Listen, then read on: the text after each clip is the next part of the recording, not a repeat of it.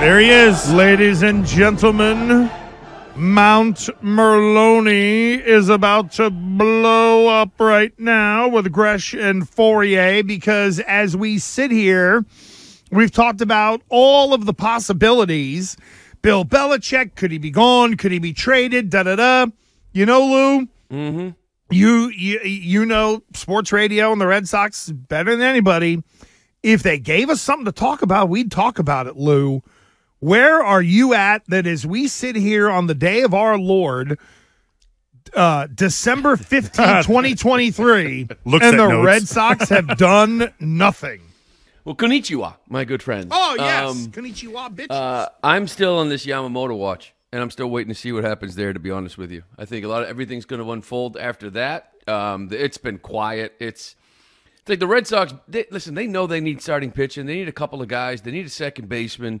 And then it's sort of like, there's some fringe things you want to do with depth and high-level pitching and get some depth at AAA. It's like they've done that, but they're sort of missing the big stuff, right? And I think Yamamoto's kind of holding this whole thing up. So hopefully this thing gets done by next week. So have you been jealous of all the movement that's going on with some of these other teams? And if you are into Yamamoto, does the idea of who did the Dodgers just sign? Glasnow? Did they just trade for him? What does that mean to you when you see? Does that mean that the Dodgers are out on Yamamoto? Then there's a better chance, and that's one less team interested in him. Listen. It's like by the time this interview is over, Yamamoto could sign with the Dodgers, right, or the Mets, or the Yankees, or whatever. Personally, I think the Dodgers were out when they signed Ohtani. That's just my opinion.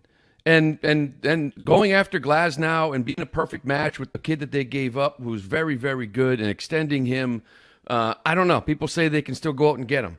But we assume that this guy Yamamoto wants to play with Ohtani. I mean, if that was really the case, it'd be done by now. Like Yamamoto's the 3 times in a row he won a Cy Young out in Japan.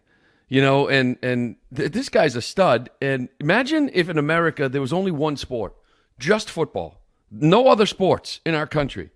How do you think that would impact Tom Brady's life and like how we look at him? Just one sport, and it's just Tom Brady. That's who he is. So I don't think he wants to be second fiddle to the Ohtani show. So to me, it's like they went out and they made a great trade with Glasnow, and they got a kid who's really, really good now in Tampa Bay. And because it's Tampa, somehow they'll end up winning that trade. Lou, I just can't believe that we're at this point and we don't even know if Yamamoto gave the Red Sox a meeting. Are they viewed as afterthoughts when it comes to the high-end guys in the market? Because 20 years ago, and you know this, you were just kind of like coming out of the game, the Red Sox were always getting meetings. They were always front and center. Now Yamamoto gets he meets with the Phillies before he meets with the Red Sox? Yeah, if that's the case. All right, fair. Maybe he's working his way east.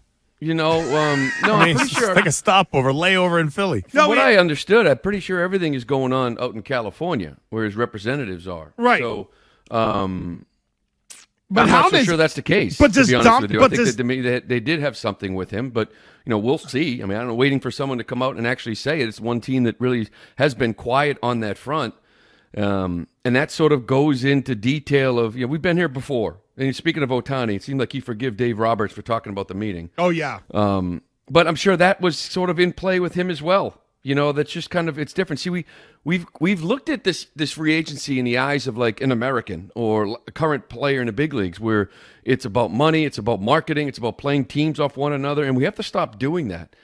And that's what I was talking about with him as far as money goes. That's great, but maybe he doesn't want to be second fiddle to Ohtani. Maybe he wants to keep things quiet. We don't know the priorities, what he's looking for. He wants to be the guy. He's always been the guy. Nobody thought Ohtani was going to sign with the Angels. Nobody knew. Nobody knew he wanted to play with Trout. We were like, what? So it's a different view. I don't know how quiet he wants to keep things.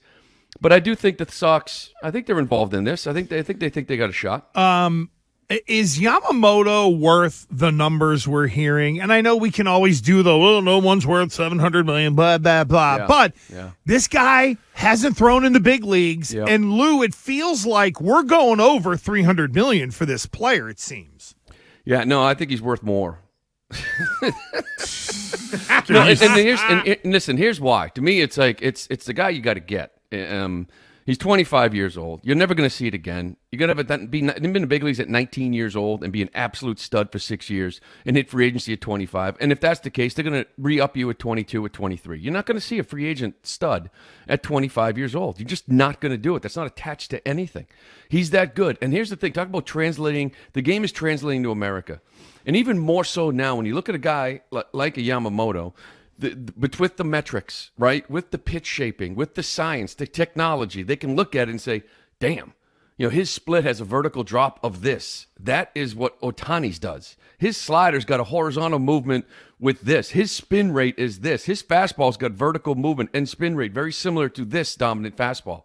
All of his pitches match dominant pitches in the big leagues. Damn.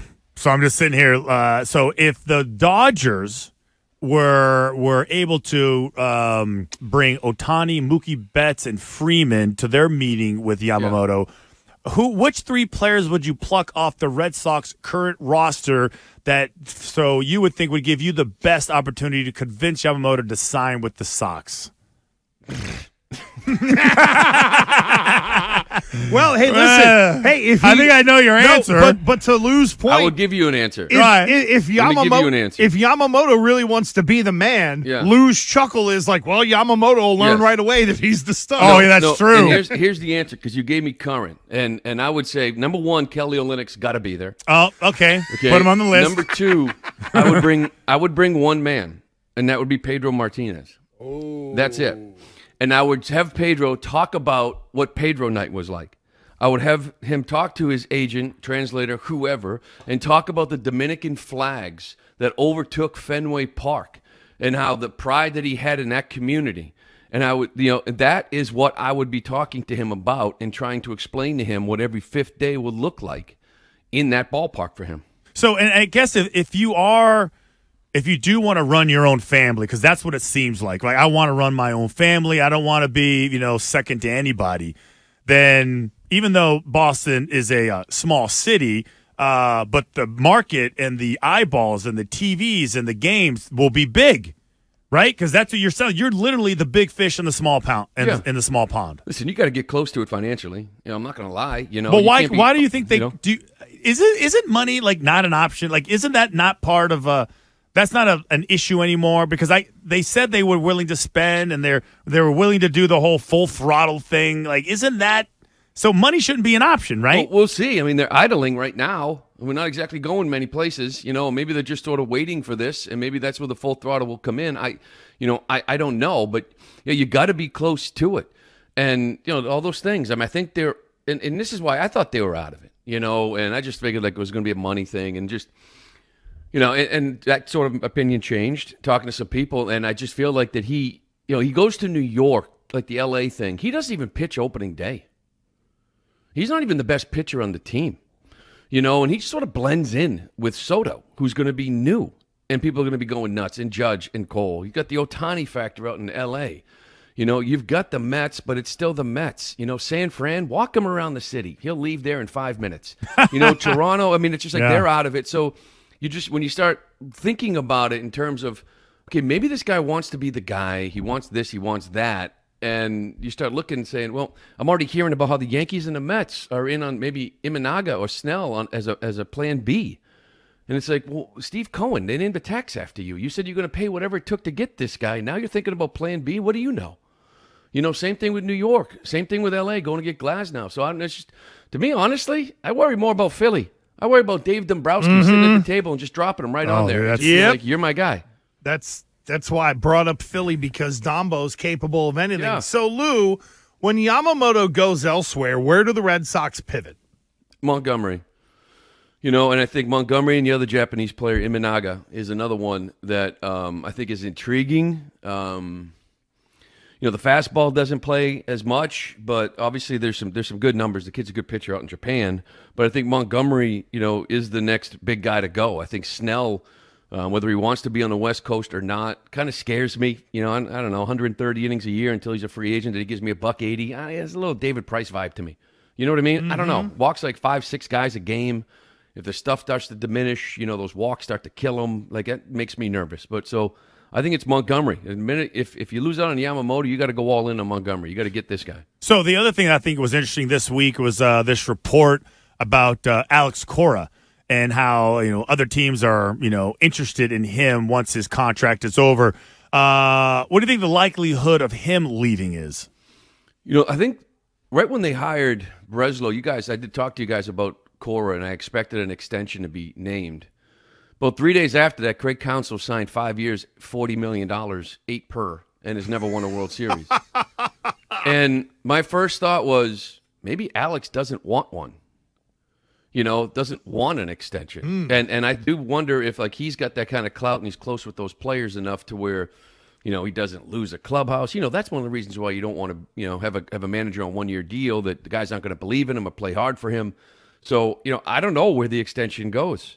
But which is, to me, really puts more on Cora to sort of sit there and push this front office and say, hey, by the way, I could be a free agent at the end of the year. Could you give me a starter or two so we win a couple games? Because 3 last place finishes, I don't know if that helps my free agency. I like it. It makes a lot of sense. Lou, I read a thing from Sean McAdam earlier today that it might be, for lack of a better way of putting it, DH by committee. Yeah. And I see Hunter Renfroe goes to the freaking Royals. And again, I know he was here, but he also hit 30 bombs. I'm seeing guys like that go for $6.5 million. And it's, the Red Sox might rotate at DH. That position used to be somebody who could come in and rake and hit. Mm-hmm. What do you make of what seems like would be a bit of a philosophical shift at that DH spot? Well, I mean, you've always said David Ortiz, and when you have something like that, then, DH is very important, or JD Martinez. Yeah. Right? So a real hitter, hitters. And those guys aren't out there. The best right-handed free agent hitter is Justin Turner. Or Soler, but I think the flexibility has a lot to do with the defense you get out in left field. You don't want you don't want Yoshida hitting playing left field 135 games. I want him out there 50, 60 games, and that's where I think Tyler O'Neill kind of comes into play, and you can kind of move some guys around. So Tyler O'Neill, the kid they got from St. Louis, he is Hunter Renfroe, he is Adam Duvall, but a better defender, in my opinion.